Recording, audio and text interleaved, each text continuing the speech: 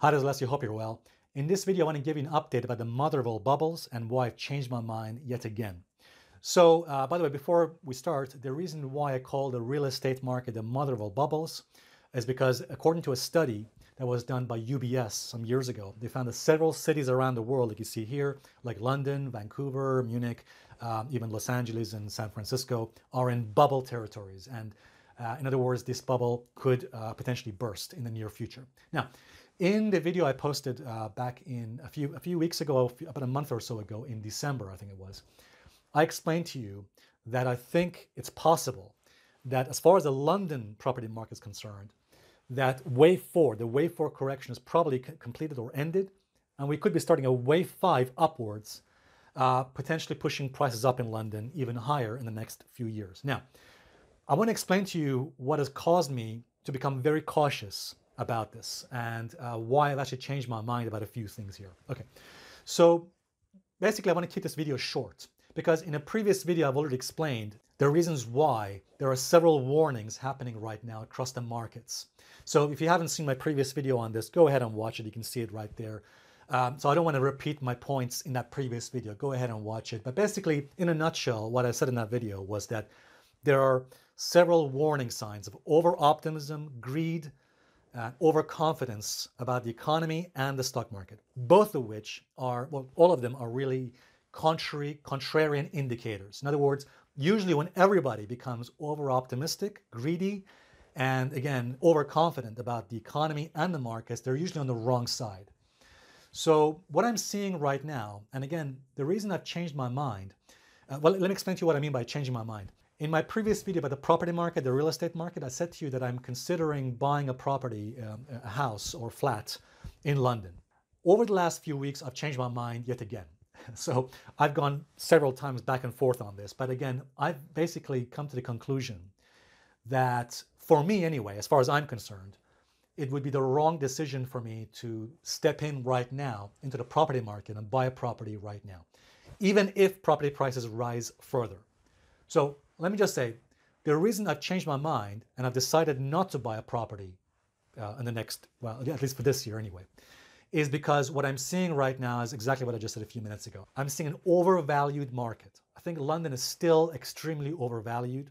And I think that most countries around the world are also predominantly overvalued as well in terms of property and real estate prices. And I think that until we see some degree of panic and fear grip the market, similar to what we saw in the year 2007, 2008. I think 2007, 2008, we saw a dramatic drop in property prices. And we can see it from this chart here, the chart of the London property market and how it dropped. You can see a massive, I think property prices dropped by about 10 to 20% in London. And also most countries around the world also saw drops in their property prices too. The fact is we haven't seen anything like that, especially in London.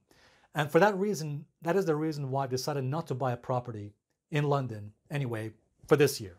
Not until we see some degree of panic and fear and pessimism in the markets. What I'm seeing right now, especially in the London market, is the exact opposite. I'm seeing over-optimism, greediness, overconfidence, excessive speculation. So again, all you have to do, guys, is speak to your real estate agent. If you speak to most real estate agents right now, they're really, they're over-optimistic, very confident about the market. And that usually tells me, you know what, I'm not interested. Now, again, I could be wrong about this because property prices could continue going up. I think some of the charts I'm looking at right now show that the trend is your friend, that prices could go up. Yeah, so I'm not saying the prices cannot go up. I'm not saying that I am bearish about the property market. The property market, the real estate market could go up. Okay, it's possible, of course. All I'm saying is that I'm not seeing any value. I'm not seeing any kind of undervalued. The property market to me is not undervalued. I think it's overvalued. And I'm seeing rampant and excessive speculation. And whenever I see rampant speculation in any market, I'm not interested. It doesn't matter if it's the property market, stock market, or the crypto market. Whenever there's rampant speculation, I'm not interested, I'm out. I am more willing to be patient and wait for a better opportunity. Now again, I could be wrong about this. For example, it's possible sometimes momentum could push prices up higher until finally we see a reversal. That's possible. So All I'm saying is, personally for me, as far as I'm concerned anyway, I'm not seeing any real value in, again, getting into the property market in London. What I'm seeing is overvalue, overconfidence, again, over-optimism and greed in the property market. Again, the same thing is true about the stock market too. The stock market, again, lots of over-optimism and overconfidence and speculation. So personally for me, I'm much rather step back for now as far as the real estate market is concerned and just wait for a better opportunity which may come in the next few years. Again, I might be wrong about this. I might miss some opportunities along the way. That's possible.